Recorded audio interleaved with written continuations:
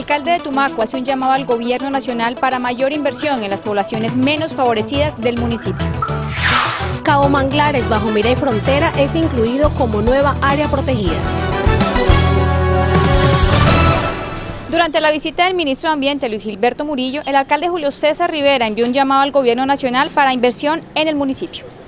Durante la visita del ministro de Ambiente y Desarrollo Económico, Luis Gilberto Murillo, a la vereda Candelillas de la Mar, para la firma de la declaratoria del Distrito Nacional de Manejo Integrado, el alcalde Julio César Rivera envió un mensaje al gobierno nacional exigiendo mayor inversión en esta y otras poblaciones que aún se encuentran al margen de las políticas sociales de Estado.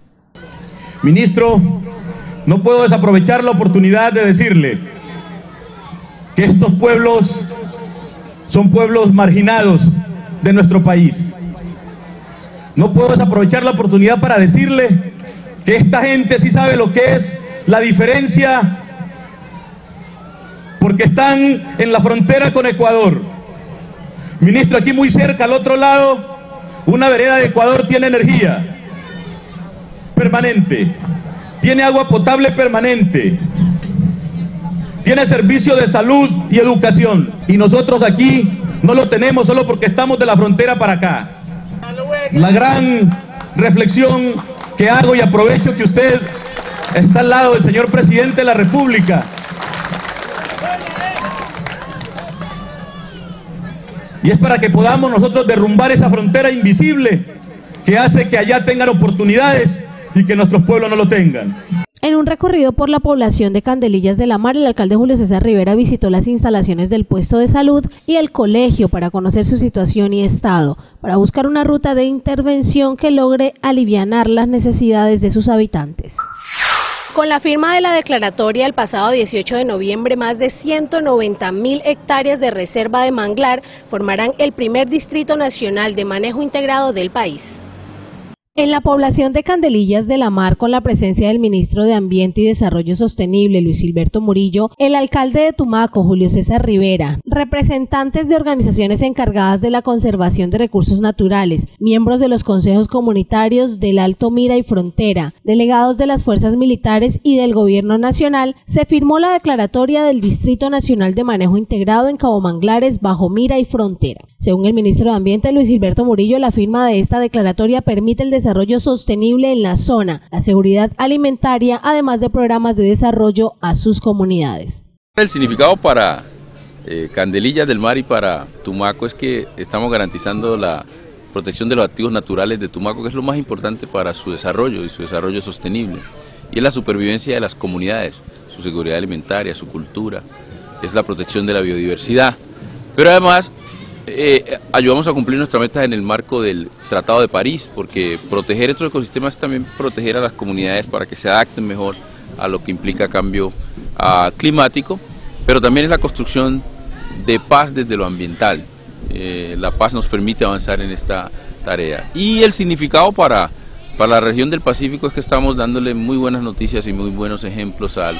la región del Pacífico de que aquí en Tumaco se asume el liderazgo en la protección de los recursos naturales, y es una gran muestra al país de que Tumaco está avanzando por una senda de oportunidad y que a pesar de estar en medio de muchas dificultades hay una población con mucha pujanza que está asumiendo su destino a través del liderazgo. Frente al llamado que el alcalde Julio César Rivera hizo al gobierno nacional de mayor inversión para mejorar las condiciones de vida de esta zona, el ministro de Ambiente afirmó: lo que el presidente Santos y el gobierno reconoce es que hay una deuda con Tumaco y con el Pacífico y con las zonas fronterizas que hay que empezar a pagar, y yo creo que lo que decía el alcalde tiene mucho sentido. Aquí tenemos que realmente darle prioridad a las zonas fronterizas, y sobre todo como esta que se ha tenido desatendida en cierta manera, y con la creación de esta área protegida lo que nos permite es acompañarla de programas de desarrollo de las comunidades que están dentro del área protegida. Estábamos mirando el puesto de salud, centro de salud. Yo hablé hoy con el viceministro Luis Fernando Mejía y me dijo: tomamos unas fotografías para ver qué hacemos allá. Estamos mirando la escuela, el comedor donde tienen la biblioteca y el comedor juntos en unas condiciones que no debería ser. Entonces creo que las calles, porque me decía el alcalde que va a tener recursos para puentes, pero hay que ayudar más al alcalde. Yo creo que hay que hacer un esfuerzo. O sea, en Tumaco se mide hoy la efectividad del posconflicto y la construcción de paz territorial. Entonces hay que hacer un gran esfuerzo para asignar recursos y que se puedan hacer este tipo de obras adaptadas a cambio climático, como sistema de calles y puentes palafíticos, casas palafíticas y candelillas. Debería ser un ejemplo. Todo el gobierno le ha dado prioridad a Tumaco, usted lo decía, aquí está el presidente, el vicepresidente, todos los ministros, y yo creo que este momento de oportunidad hay que aprovecharlo con propuestas concretas. Además, manifestó que las buenas relaciones que el alcalde tiene con el gobierno nacional permitirán seguir gestionando importantes recursos en pro de la conservación del medio ambiente y la recuperación del ecosistema, entre otras iniciativas. Pero yo creo que ahora que el gobierno nacional está tan concentrado en Tumaco, hay que aprovechar para poner esos temas en la agenda, y Tumaco tiene muy buen liderazgo a través del alcalde Julio Rivera, y es un alcalde muy apoyado por el gobierno nacional. Yo estoy seguro que si esos temas entran en la agenda va a tener respuesta, porque es un alcalde que se escucha en el gobierno nacional.